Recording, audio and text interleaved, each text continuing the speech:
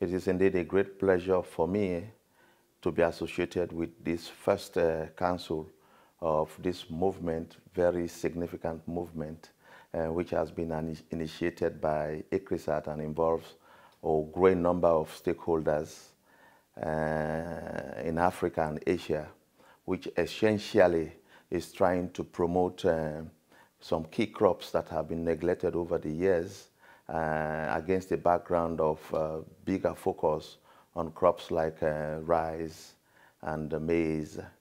And this movement essentially is promoting crops like millet, sorghum, and some important grain legumes, which are very important crops in the Sahelan countries in West and Central Africa. And these are very nutritious crops. It's the belief of CORAF and the association that if the production of these crops is increased, and which essentially means that there must be increased research efforts in improving the crop because the yields are very low.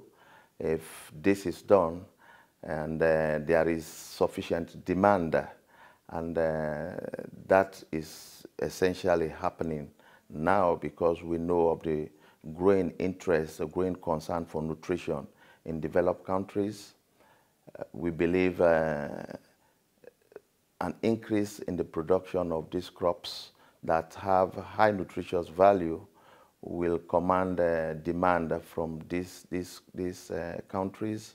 And if this demand increases, it means it's an opportunity for farmers in this region to increase their production, which means they will be having more income.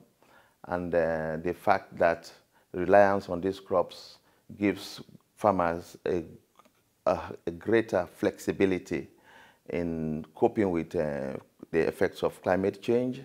These crops are resilient, and they are also very environmental friendly.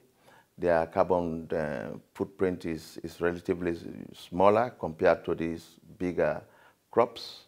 We feel that it's my opinion that if the production and promotion of these crops is pursued, a whole lot of stakeholders will be able to benefit, including the farmers, people who are nutrition sensitive, as well as the environment.